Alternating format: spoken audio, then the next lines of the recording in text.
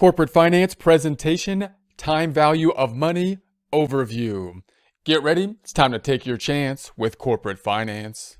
Primary uses of time value of money concept. Note that we can think about the time value of money concept as a type of tool, and then the question, of course, is when would we want to use that tool and what benefits would we get from using that tool? So typically, if we're talking about a cost-benefit analysis for future benefits and current spending, that's one area where the time value of money is often useful.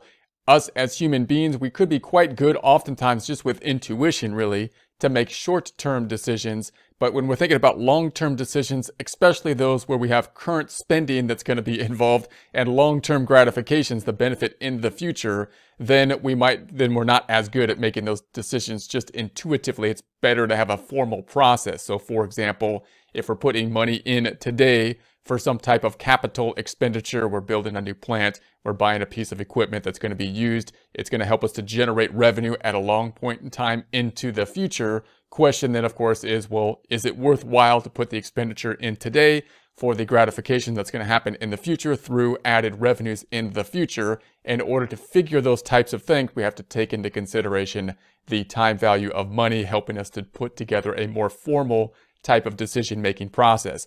Capital allocation just in general could be useful with regards to the time